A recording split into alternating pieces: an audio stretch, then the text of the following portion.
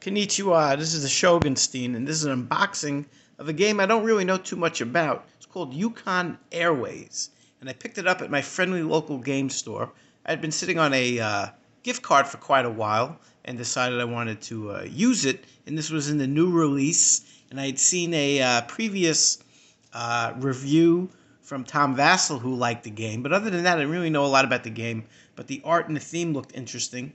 We played earlier during this pandemical Pan Am, which is probably one of my favorite games right now. So I do like the air-themed game. And it seems to have some sort of pickup and delivery mechanism.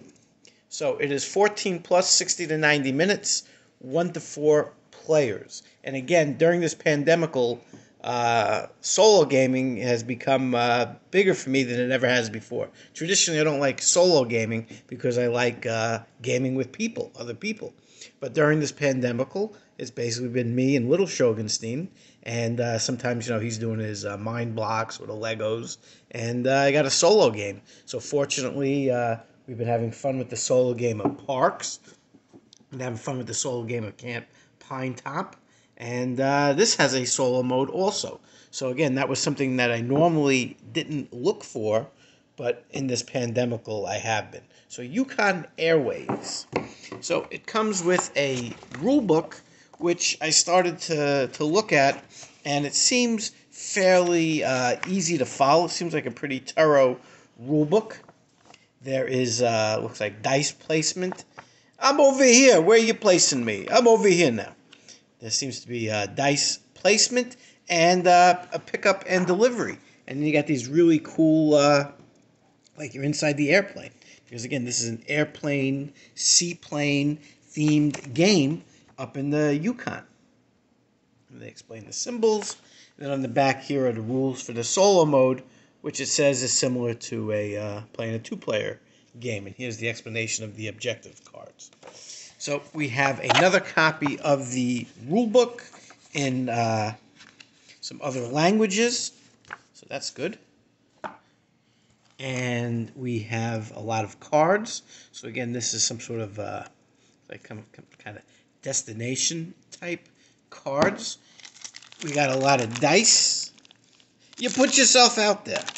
So let's take a look at the colors they're using. Again, as a colorblind player, this is always a concern. So they have red and green, and at least the way it's packaged here, the red is here and the green is here. I'll have to see how, and it's pretty bright. There's a pink, a yellow, and a blue. Again, usually it's just me and Little Shogunstein, or me solo. So hopefully, the different colors won't be too big of an issue. But at least the way they're lined up here, I can clearly tell the red from the green. We'll see what happens when I put everything next to each other. That may change. We have some sort of player markers or player tokens. We got some baggies. That's always good. So we got cubes. So there is something with the dice are basically like passengers. So like the red, I read a little bit. The red kind of represent the Mounties because this is in Canada. I forget who said the yellow represents and who the blue, but I remember reading that the red kind of is like the Mounties. And I believe what's going to happen is when you pick up and deliver passengers, you can get some kind of bonus if these cubes, if there's a cube on the destination that matches the passenger color. Because again, the dice are passengers. So get some more baggies. So this is going to be for our dials because we have these really cool player boards where you're going to be making the dials. So your fuel, and we got fuel. And I'm not sure what these other things, this is, I guess, the number of cards you can have in your hand. So, and it's recessed too, so it looks like the kind of the dashboard of a plane. I don't know if dashboard is the right word to use for a plane, but it looks certainly like the plane controls.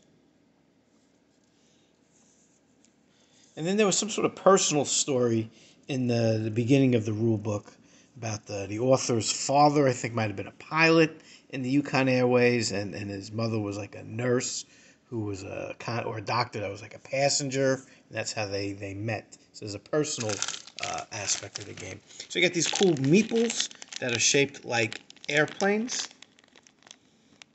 Cool. So these are meeples. We are big fans of Pan Am, and that came with like plastic airplanes. So these are wooden meeples. And then we have a board with, they're going to be our, I guess, our destinations. And we got a lot of cardboard to punch here that looks like it represents money. So let's take a look here. Artwork is really nice. Really nice picture. Those are the ones, the twos, the fives. So we got more money. And again, I think these are the dials for our plane controls. And let's take a look at this board. Again, I really don't know a lot about this game. I've been sitting on that gift card for a while. And they're finally starting to get some stock back, you know, under the pandemical and some of the supply chain issues from getting games from probably made in China or in other countries that are further away and might have been affected by COVID. They're finally starting to get some games in, and I've been sitting on that gift card for a while, so decided this game looked interesting enough. And again, I do like pickup and delivery, like that little Heartland trucking company game. And again, we do like Pan Am. So you see these different destinations. So those cubes are going to go here. And then here are the different passenger gates. And again, the dice represent the passengers. And the game is played over 6 rounds. We don't play on Monday. I'm not sure if that's some sort of historical thing that the fights didn't go on Monday, but you're flying Tuesday through Sunday. So very nice, colorful board here. Let's take a look at the back of the box. So again, they're showing you the passengers in the gate, showing you the rounds, showing you the player boards, showing you the destinations with the cubes, and a little bit about the setting. Summer of '79. Is that a Bryan Adams song? Summer of '79. In the summer of 1979, I would have been, excuse me. So again, 14 plus, because they're small pieces, 60 to 90 minutes, 1 to 4 players. So I really don't know a lot about this game. It looked nice. Again, I was just sitting on that gift card for a while and wanted to spend it. And we're going to try this out. So this is a look at Yukon Airways. And we'll let you know what we think. This has just been a look at an unboxing. This is the Shogunstein out. Happy New Year, everyone.